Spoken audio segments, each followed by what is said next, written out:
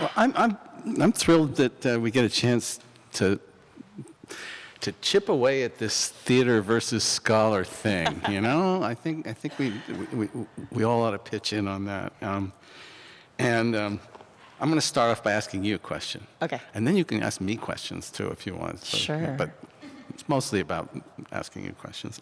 I want to ask you first about the stunning choices that you made in your recent production of Comedy of Errors, which we saw a couple weeks ago when we were in Stratford. You know, this is a play, for your benefit. Shakespeare's play imagines a young man, long parted from his twin, arriving in ancient Ephesus, only to be mistaken for his brother, a married man of business in Ephesus. So this means that he gets mistaken for a married man, and he has dinner with his brother's wife, and maybe more, you know, depending on.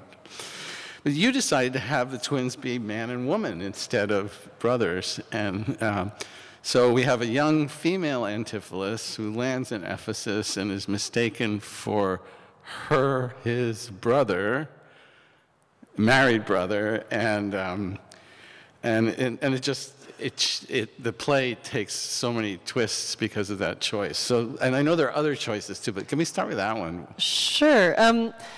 So I'm not a scholar. That's like the most intimidating thing about this panel. I came to Shakespeare as an actor and as an artist, but was really transformed and transfixed by his text and what it says and speaks to in the human condition. So I love performing Shakespeare, and I love the opportunity to jump into these roles and imagine them in terms of what they mean to me. So Anthony asked if I would direct a Comedy of Errors, and it kind of terrified me because I had this received impression of Comedy of Errors that you had to do it a certain way, and it's supposed to be like a commedia dell'arte play, and you do it, and there's like a lot of slapstick, and masters beat up their servants, and it's kind of there's a big fat joke in the middle at the expense of a woman, and so I was like, oh man, I really wanted to do Shakespeare, and I really wanted to do Shakespeare at Stratford, but I didn't know how.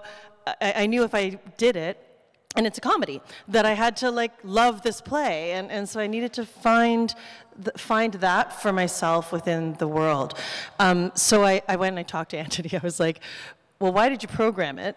And he said, well, I love the story, particularly in the context of our season this year, of this family finding each other, and this father going to look for his children, his lost children and his lost wife, and finding them at the end of the play.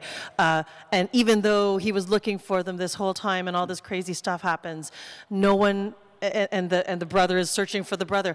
No one thinks that that's actually going to happen. So the reunion is a surprise, and so the idea of finding your other side in somewhere surprising.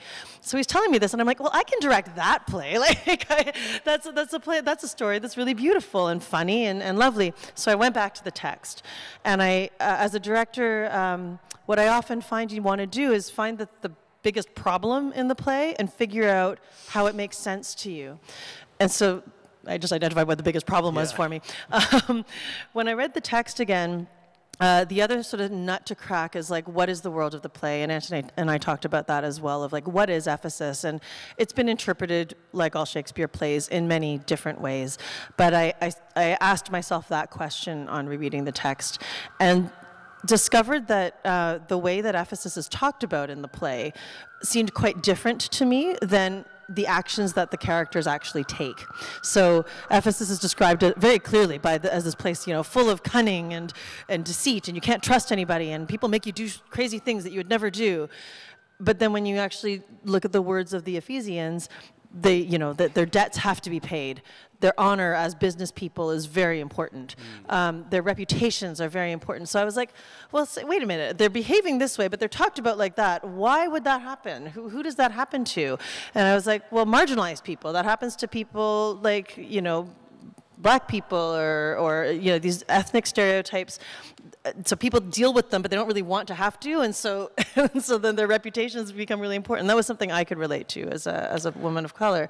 And so then from there, that kind of like cracked it open. I was like, what if this world is full of these people who have been marginalized by a mainstream community, and then have broken off and formed their own little society where they can live however they want, and they therefore need to keep those rules of engagement very clear because their personal lifestyles might defy that.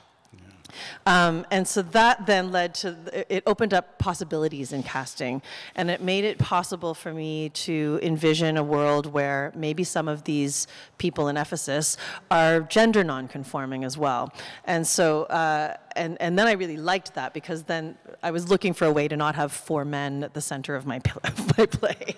And I was looking to be able to cast fantastic actors that I love and give them a chance to play these amazing roles, but maintain the integrity of a piece where someone is mistaken for somebody else. And so we landed on this design that was really like punk aesthetic, because this community would be very punk. Like they're like setting, and rich. They had to be like really rich. Like we wanted it to be a successful society. So they're like really successful entrepreneurs who are self-determining and you know, engaged in that kind of commerce. And so the costumes started to come into play, and it let me audition anybody. And then as I was auditioning, because it was all kind of happening in this tight timeline, I was looking in the text for which roles might be able to be best cast with the different actors that I was seeing. And it became clear to me that the Syracusans, the strangers to the town, were the ones that I could cast very easily as women, and that as long as the Ephesian world would allow that gender neutrality in their presentation. And so then I started to chase that, and it meant for me then that Dromio, I also then wanted to sort of cast otherwise as well. So if Shakespeare wrote some roles that, you know, or that I was going to cast with women, maybe there are some roles that were written for women that I could cast with men. And then allow that fluidity to be part of the story. So we had several roles that were cast by men. So I sort of upped some of the female representation within the play, and I also changed some of the gender representation. So Luce is played by an actor who is male, but the character is, I left it up to the actors, and within our process we sort of had a whole discussion around and consultants from the trans community about who and what Luce's experience might be. Luce is the kitchen maid. Around whom the fat joke gets made. Yeah, who the fat joke is made of. Recognizing then that I'm possibly not wanting to turn the joke into a joke at the expense of a trans person, really wanting to focus the attention on the fact that Dromio is saying all this horrible crap, and reflecting on her rather than on the person that she's speaking about. And to reflect on her because she's in a situation where, you know, someone comes up to the person that they think is their intimate partner and behaves that way with them, and that would freak me out no matter who it was, right? And so it opened all of those things that happen in the story up in a way that I thought was surprising, interesting, more complex, but very human. The goal was always to give the actors that were playing those roles more ground to stand on, as whoever they were. So you also don't have a woman pretending she's a guy, and she can actually be who she is, and she can look the way that she does, and still have all of the action of the play out. Yeah, you have to understand that. So the two Antipholuses are dressed exactly alike, which is part of the silly joke of the play. But well, and that's the other thing too. There's so much that's absurd within the play, right? Yeah. And when you make a man and a woman dressed exactly alike so that they can be mistaken for each other, you raise all kinds of more interesting issues than just two guys. I mean, first of all, it's silly that after 25 years they should still be wearing exactly the same clothes and the same haircut. But completely not scientific. So you've kind of taken, now, I mean, Shakespeare doesn't just do that because it's silly, but he's posting all these questions about identity and about, and twins are one of his favorite ways to do that. Well, and Stephen Greenblatt came to see the show. He's like one of the most preeminent Shakespeare scholars in the world right now, and he's so he came to see my show, and then I had to interview him or introduce him the next day at a forum event. Wow. Terrified, right? Like, I didn't know if he'd like it. He loved the play, and he was talking about how he saw all these things in the world of Ephesus as I'd created that belonged in Shakespeare's world, like the fact that Shakespeare's twins were boy-girl. They weren't, right. You know, yes. And things that, like, I, as a non-scholar, I was aware of some of it, but I hadn't really put much significance into it, and I loved that he saw that, because it was, in my experience, it was all based within the text. It was all things that we found support for in the text, which I think is great. Now, a scholar might come along and say something like this. he chooses the name Ephesus because it's in the book of Ephesians that Paul talks about marriage so much, and husband and wife are one flesh and so forth. And so why make Ephesus the place full of different people? That might be but if that scholar, thinks a little bit further with what you've done, Shakespeare's challenging all these notions about marriage. I mean, if husband and wife are one flesh, then the wife ought to be able to tell that she's having dinner with somebody else. No? Yeah? And so he's challenging these notions. And well, it's possible that he is, right? It's possible Which that is he kind of fun. And so the idea that you could take the mainstream culture and say, no, we're not going to treat this as the mainstream. We're going to treat this as the counterstream. And is protecting itself from the mainstream. Yeah, and that's then just, I think, and the language is all there. The language is all there. It's all there. Which is great. And I think the other thing you always have to remember is he sets it in these places, but then you're getting like his impression of what those places meant in Elizabethan times, right? So, and then look at what's happening religiously in England at the time too, with the rise of Puritanism and all of that. Like, it's crazy, right? So the idea that things aren't being subverted in his actions, I think, is false. I think on a dramaturgical level, Shakespeare is a writer writing in the Elizabethan era, and you need to consider, or it's helpful to consider, what that actually means. But he's an artist, so he's in relation to that world. And most often, artists are trying to subvert what is happening in their world today through their art. The most successful artist. The most successful and he artist. seems to have had a fair I did amount. okay. Well, I had two follow-on questions, but we got there already. Can we shift to Coriolanus for a minute? Sure. All right, big shift to Coriolanus. I want to ask about the female characters. I think there's only 3 in the play. Yeah, there are only 3. And they all have names that begin with V. So I think it's his assumption about Roman, or maybe he's like parents. They want to like name all their children.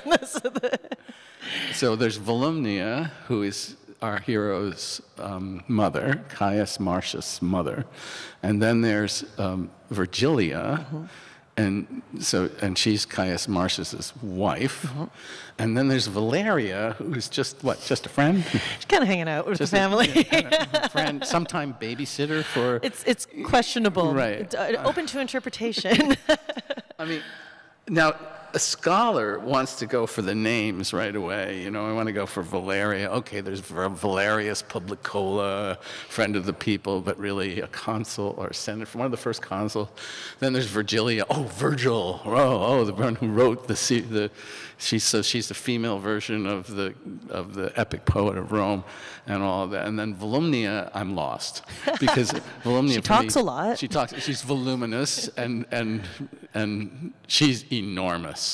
She's the mother of all mothers. Yes. Right? So I want your take on these women. So as the non-scholar, I played Valeria in my second season at Stratford. How many lines does Valeria have? I didn't count them, but she had kind of like one scene and one little mini speech, right? But it was my second season at Stratford, and I'd started to learn about how much scholarship there was around Stratford. So I did go to what do these names mean, and I think that's important. It's an okay process, right? I wasn't very thorough in it because I'm not a scholar, so I'm not as rigorous as I should be. But we're breaking that down here. We're trying to break it down. I do think that Volumnia is exactly what she is a presence and she is a mother. And what I think is kind of exciting about it is the mixing of the personal sphere with the public sphere, and that she, for whatever reasons, is allowed to be a mother in public, and the impact of that on a male leader. Like, he's kind of in a no-win situation, right? Like, his mom is either bailing him out, or he's doing what his mom says. How is that perceived by the public? Or he's failing his mom, also really bad. Like, when you're bridging those things, it's a bit of a no-win situation, which is really shitty for the mother, right? Like, and I think in terms of as an actor, when you play it, that's the dominant relationship. You are a mother, whether you're dressed like we were talking this morning, whether you make her a political figure, whether you make her have importance politically in the world. Her relationship to the title character is his mother, and when she pleads to him, she pleads as his mother with very strong text. So I think it's helpful for her to have a name like Volumnia. I think it does give her some status and some gravitas, right? Virgilia, I actually, and my friend who played her in the production that we did before the Lepage production, saw it more as a virgin. Like, and I don't know if that's true or a virgin wife. A virgin wife. Yeah. And in our production, she was a fair bit younger than our Marcius was as well, so it sort of worked that way, and I think her text lends itself to that. She's very pure, she's very honest. It's silent. And silent.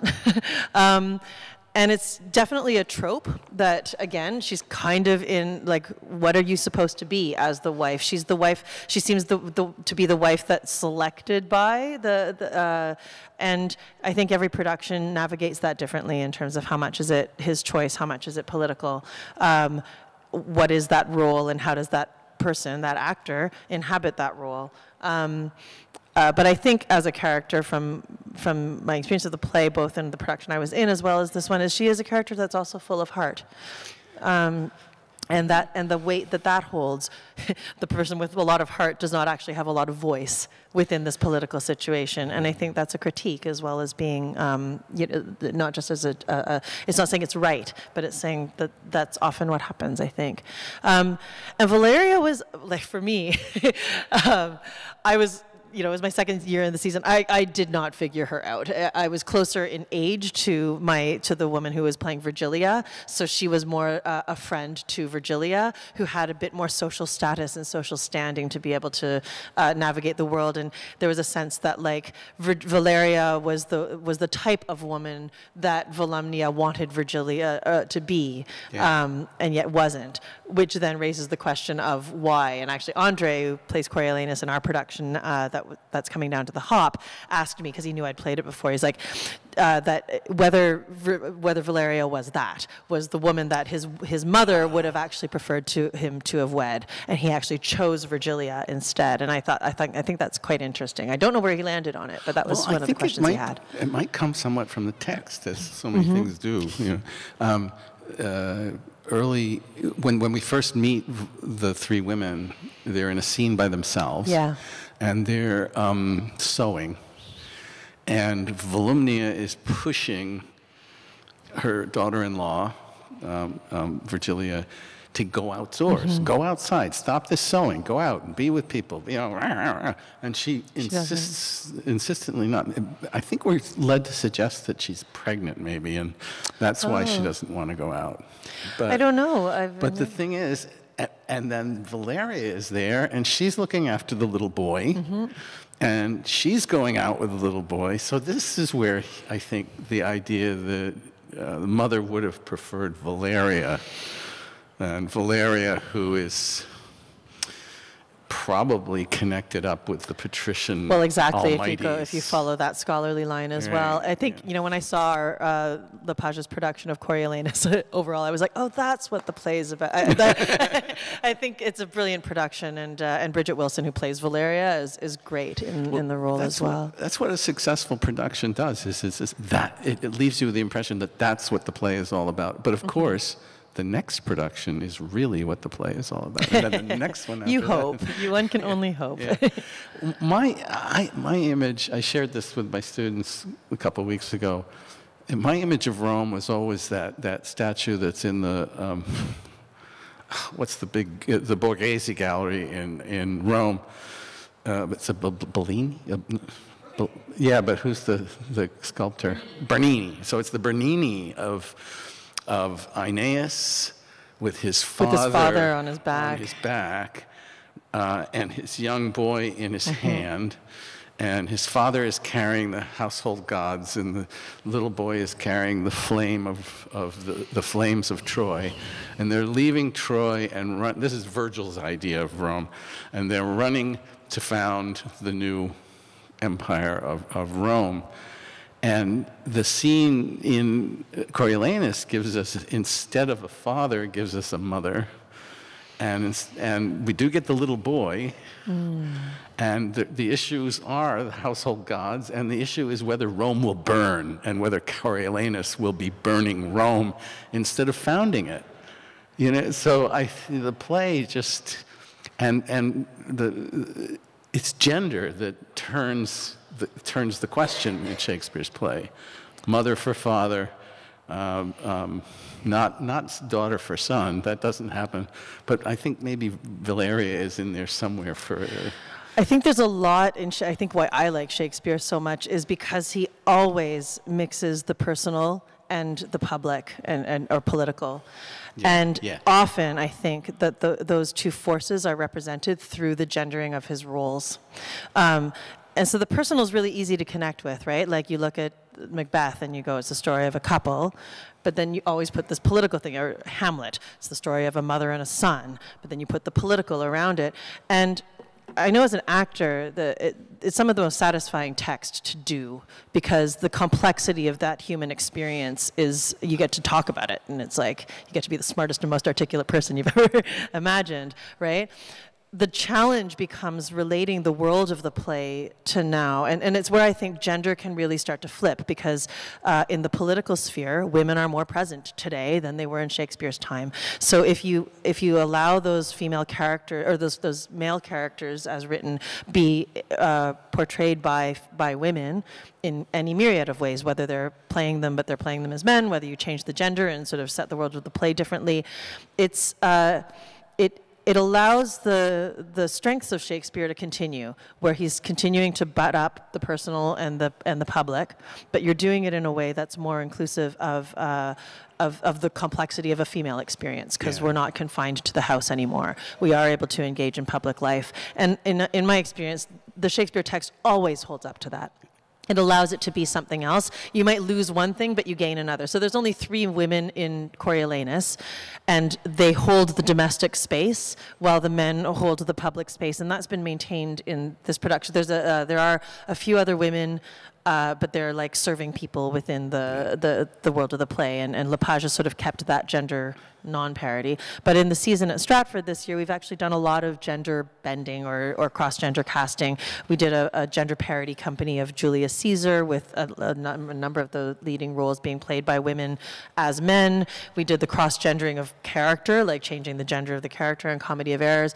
And all 3 productions, and our Prospero was played by a woman this season as well, and it was beautiful to see that as a woman. As a woman, so changing the gender of the character. And I saw it just last week, and Martha Henry is spectacular. She's like one of the greatest actors in Canada, and seeing her and seeing that play as a mother-daughter play was deeply satisfying to me as a woman.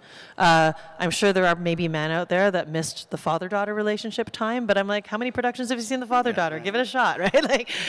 So I think there's lots of potential within if we understand the forces and describe them or think about them differently within Shakespearean plays, and not confine them to the sort of traditional gender roles, because we don't have to now. There's more fluidity in our world, and I think that should be reflected on our stages. I came away from Stratford this time and these 3 productions and thinking about them, wow, we've been estimating Shakespeare. I think so. The language can stand up to this kind of stuff, and more than stand up to it, it can actually generate new light on the words, on the plays, on the verse, the poetry, that we wouldn't have if we weren't doing this. You probably can't do this with most TV shows and pull it off, but Shakespeare is really durable. Oh yeah, you can kind of throw anything at it, right?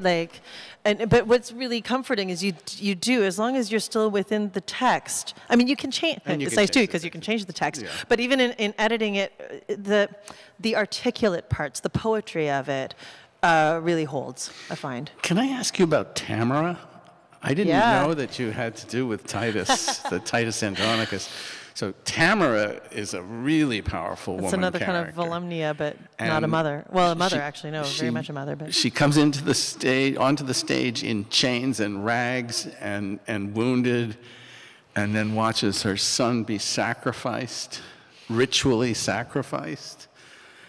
And the next time we see her, she's the empress, and she's in charge, and she's the chief revenger. How did you work with So I have to Tamara? go to the world of the play again. I was asked to direct this play by a company called Canadian Stage Company. It's the big Shakespeare in the Park in Toronto. So it was It was the first time they did Titus Andronicus in the park, and it was for a family audience. And I had a 4-year-old and a 2-year-old, I think, at home at the time. So I'm sure they loved the blood. I went in on first day of rehearsals and went, so the way I'm approaching this, I'd like to be able to bring my children to see opening, but we'll see where we get to and see if that's okay. So I made a lot of choices. Again, we were looking to have a diverse cast. I was looking for ways to have gender parity, because again, it's a play where there aren't a lot of women characters, female characters, and a world that could hold that. And so, one of the things in terms of thematically within that text is that idea of honor. Yes. And a woman, or the capacity to be a warrior within it. I practice Aikido, and so I was quite, it rang as a samurai-y, Japanese-y kind of, some of those, the themes within that social history felt true. And then on the flip side of that, when you look at contemporary Japanese and culture and Korean, the sort of like K-pop youth thing, because it's also a very young play, there's a lot of really young energy in it, seemed to resonate as well. So what I sort of envisioned in the end was I cast Marcus as a woman and changed the gender of that character. Because I didn't want Lavinia to be the only woman in the play, and I needed the world to be able to continue after her rape in this park version. Without taking away from that experience, I sort of wanted to communicate that even so in the original, she's like the only woman and no one can deal with the fact of what happens to her, and that's true. But instead of people fainting and having to leave at that point in the play, I needed the action to be able to continue. And so it was interesting to have a woman find her and still not be able to, it's still not okay, but she's not quite as alone. Yeah. So that was interesting.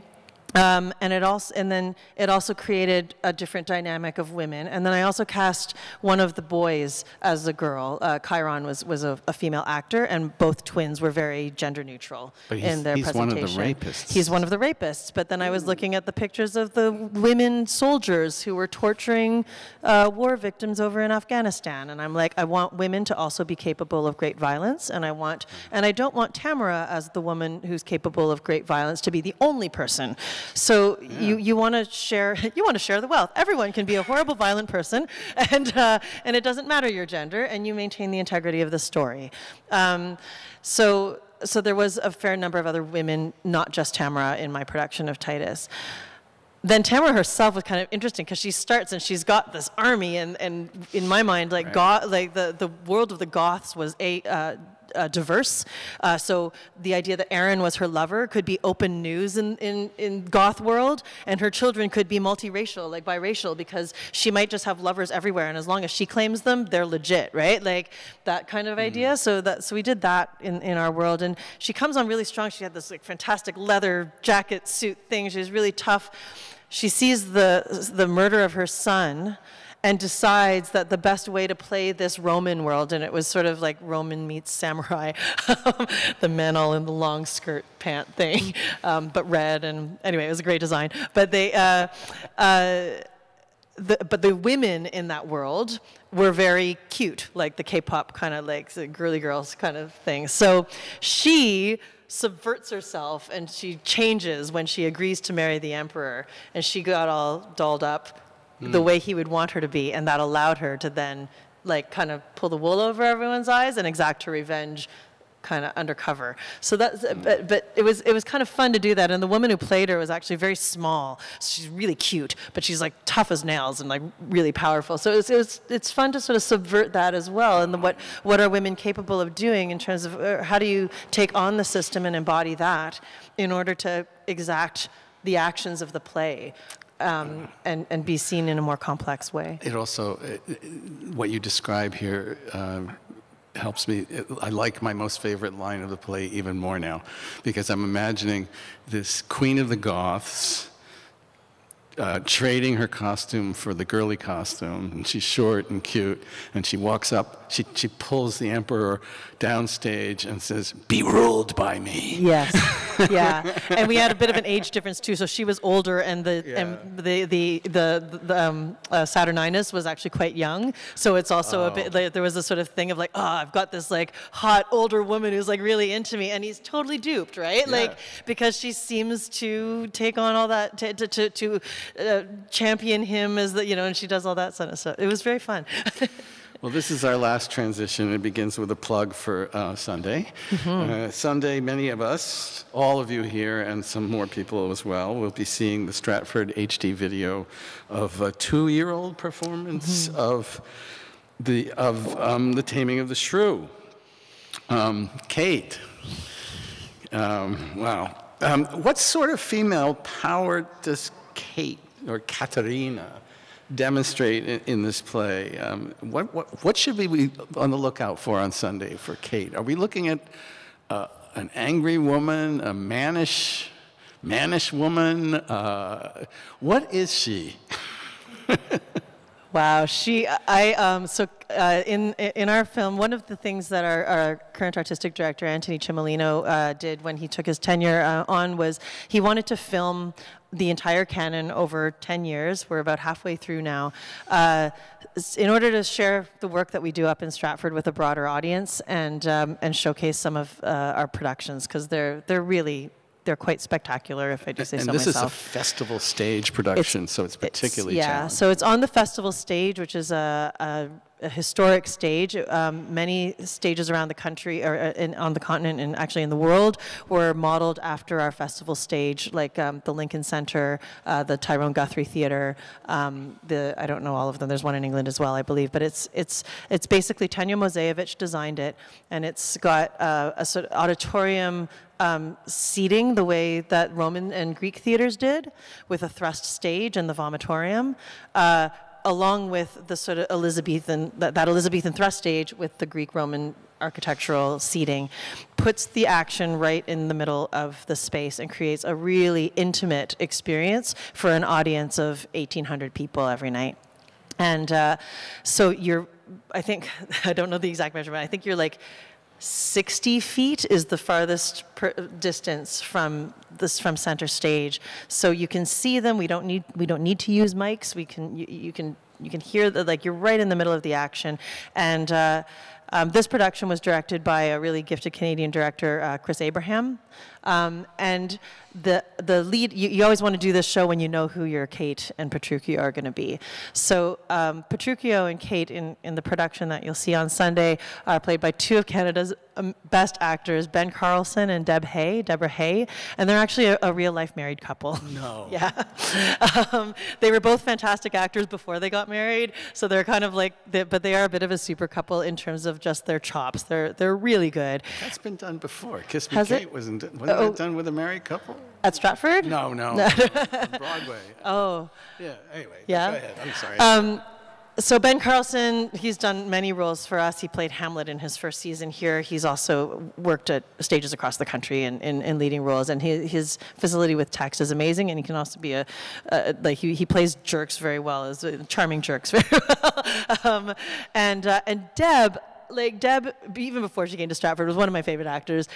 She is not a mannish woman. She's also probably one of the sexiest people that you'll know, but not in any kind of conventional way. She's really smart, she's really funny, and she's sort of everything that I think a contemporary woman wants to be. And that's her Kate.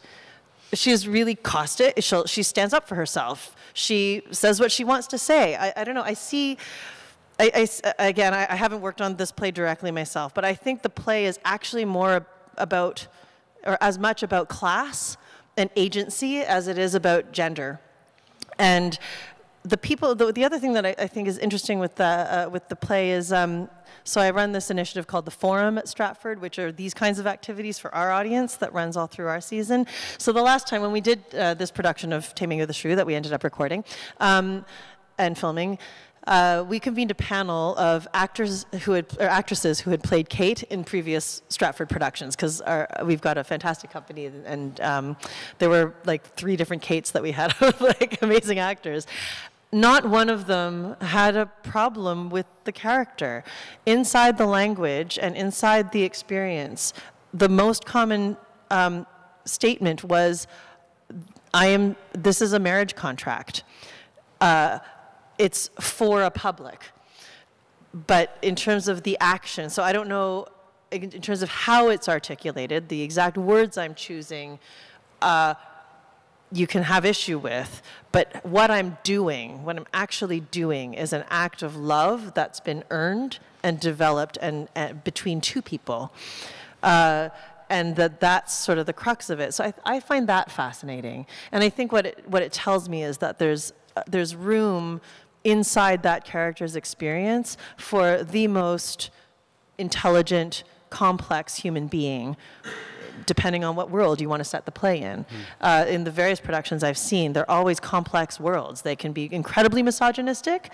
They can just be like frat boy stuff. They can be like crazy, no holds barred Wild West. That's sort of the director's vision in production. But in terms of the gender politics of it, you know, when you have a strong actor in there and there's space for the real human feeling, right? What is the relationship of a man and a wife?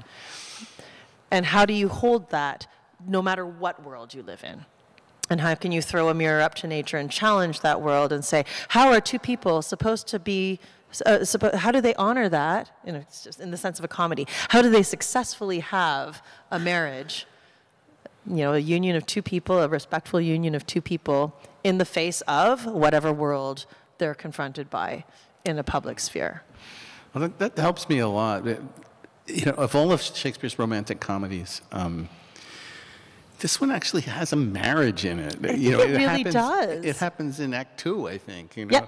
Yep. So all the other ones, there's talk about getting married, but they you don't actually see it, right? 12th night? No, got to wait till I've got my women's Mackers, clothing. that's the only other like couple. Well, Right. Mackers and Winter's Tale, I guess, have them. But yeah. And where we do have married couples, you know, Macbeth and Othello, not a nice situation, you know. So I'm convinced that Shakespeare was more than just ambivalent about marriage. He was really interested in what it means and what the doctrine is. So when Kate comes out at the end and teaches her sister and the rich widow, yes, the straight doctrine of 16th century doctrine of marriage, straight out of the prayer book, you know, it's shocking. Yeah, I think. And a director has to decide a lot of things. Yeah. I don't know. I need to like. I'm not thoroughly scholarly enough with the text, but I do know. I know many women that are fascinated by it, and I actually think there's something in the induction and the casting of the induction that could help. Like the induction. The induction is the setup. It's a framed play, and they do great thing with the framing in this production. No spoilers here. You have to come and see it. Yeah. But yeah, I think there's something, because the Taming of the Shrew is a play within this play. How you get into that play can address some of the, if you feel you need to, it could address some of the gender questions within it and bring that focus into the marital sphere. But I mean, like, look at, I'm not a scholar, but I know that Shakespeare's, Don't say that. no, but like, you know, the guy, like his wife was back in Stratford-on-Avon and was left his second best bed, right? Like there's all that, right? So who knows? And a cold bed too. And a cold bed too, right? But we know that he loved. Yes. We know that he had this contract of marriage, that he had children with her, and they suffered the loss of an 11-year-old They suffered a lot, and like, and there were other options. So in terms of even like recognizing your wife that you do stay with, despite this, there's a lot of questions I think that he has, but I think there's got to be a sense of what a true love is and can be, and how it can exist or can't exist within these worlds. I'm going to put on my pedant hat for a little second here. Shakespeare was 18 when he was married.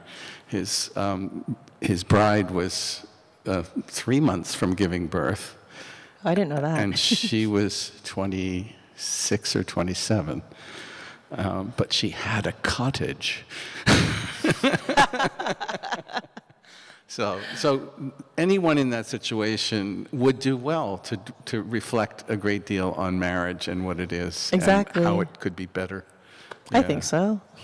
Well, I think it's time for people to ask us questions, and I hope we get to chat after the Sunday performance, because I'd like to... Yeah, go ahead. Hi, so I've seen the play Taming of Shrew many times, and it has its goods and its bads.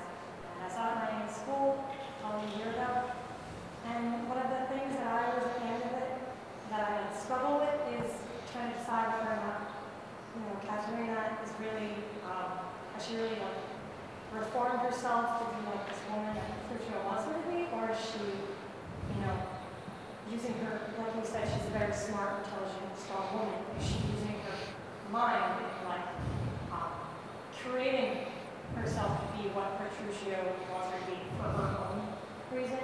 Does that make any sense? Like, has she really, he had so much influence on her, or is she just kind of like playing him and being like, yeah, I'll be the timid wife, but guess what? You're going to be stuck with me, so you're going to have to deal with that 20 years down the road. So another way of putting the question is, how do we understand her submissive words? Do we understand them as calculated to win a bet? Do we understand them as calculated to have a good marriage? Mm-hmm. Do we understand them as sarcastic? Is that a fair version of your question? I'm repeating it to make sure that everybody heard it. Yeah. She's a very, she's what Shrew, but the way what she's, the arguments of what she's using, but she's stuck in this, this loveless marriage as it is in the home. That she's kind of using the resources that she has to just kind of make it better for herself, because there's not much she can't be like, hey, divorce court, this isn't really working out so well. So I think, personally, that, the more I read it, the more I look over the text, I think that, she's too smart. Yeah. Just quickly loves that. Because, she's walking to Baptisto's house with Petruchio, and he's like, no, it was his son. Yeah. Yes, God saved his son. No, you may, God saved his son. All that, and then for that to be so quick to I will kiss her feet, I will, I think the important thing in that scene is it's a public scene. Yeah. It's a public scene where the terms are very clear. So she allows him to win his bet. That's good for their family, right? He owes her, I would say.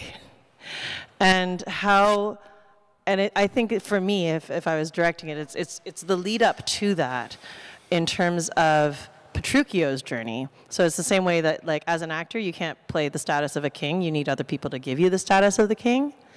He needs to give her the status of his wife in whatever world you're setting up, even if that's just in private. So again, it goes to that private to public thing, which is where I think our production really did well, because they're really good together. And I think the ones that I've been most satisfied seeing, the productions I've been most satisfied seeing, is where I understand that what I'm seeing is the party line, and what I want to believe is that they're going to leave that party and go back home and have really great sex. Have a very happy marriage and be really happily engaged with each other, right? Mentally, emotionally, physically, that they have met their match, and that it's not the kind of relationship for everybody by any stretch, but if you've got a Petruchio who talks the way Petruchio talks and challenges and takes action the way he does, he needs a woman who will either completely submit to that, but even then I think he'd get bored and she would get left behind, or someone who matches that, sees it for what it is, which is just a personality type, and maybe has fun playing with it, right? And it's the secrecy of what they do in private versus what they do in public that is actually kind of like a lifeblood in their marriage. And I think that that's where it is currently sitting for me. Yeah. Sorry, another small thing. Earlier in the play, Bianca, Mm-hmm. which obviously is her sister, is always being, she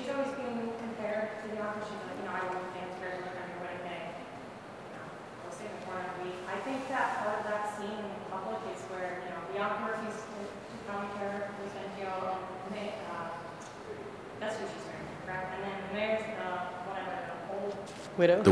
The wealthy widow. refuses to come to Presencio.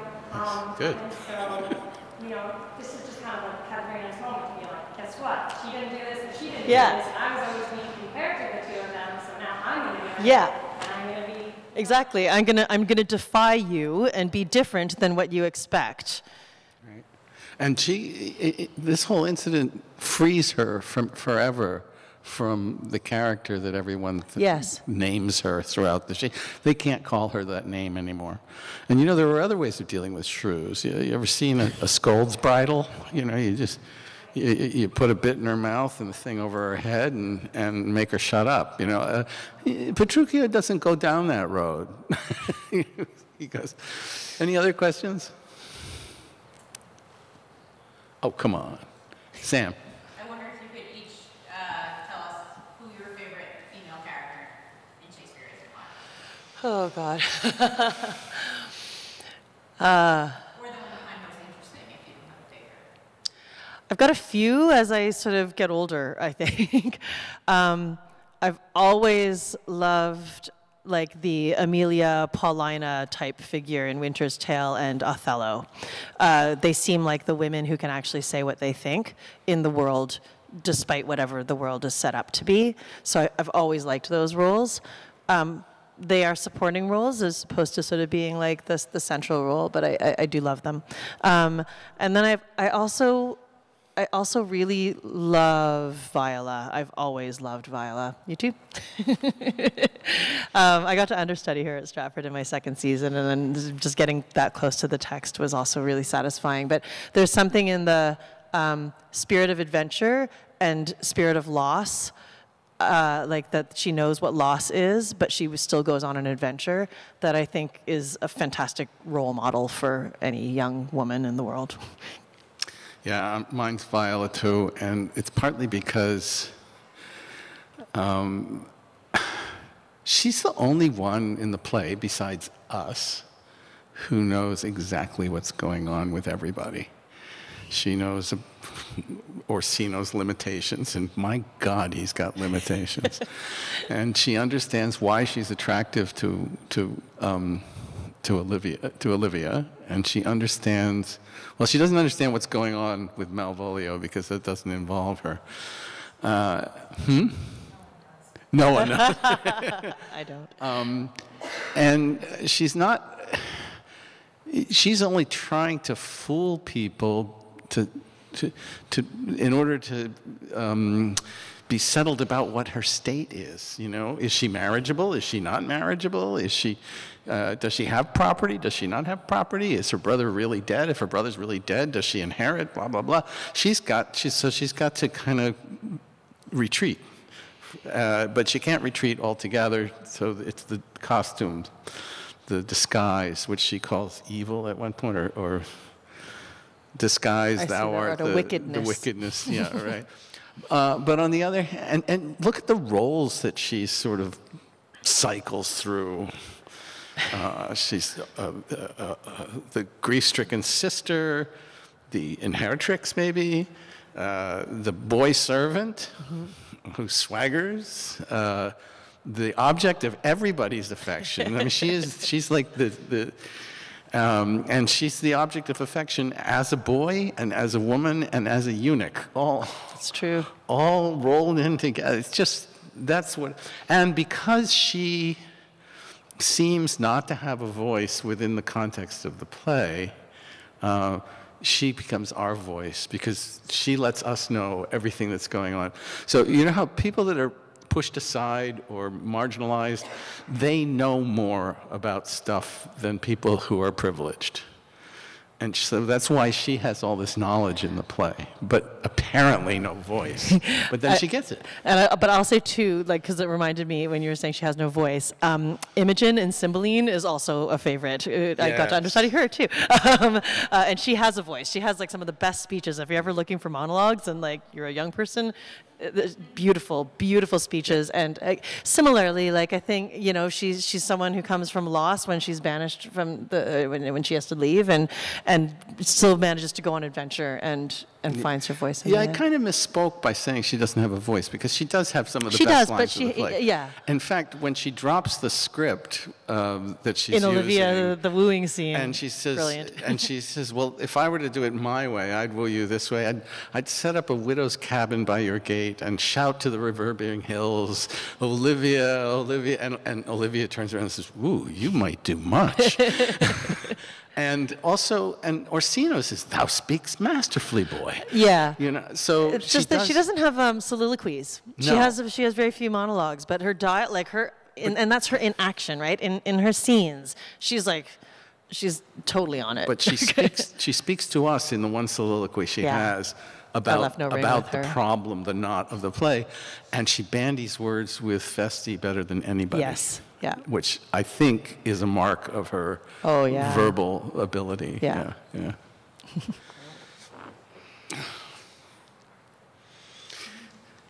Well, so we'll see you all on Sunday. Thanks for coming. Thanks for the great questions. Mm-hmm. And hope to see you in December when we're back for the show for Coriolanus as well. yes.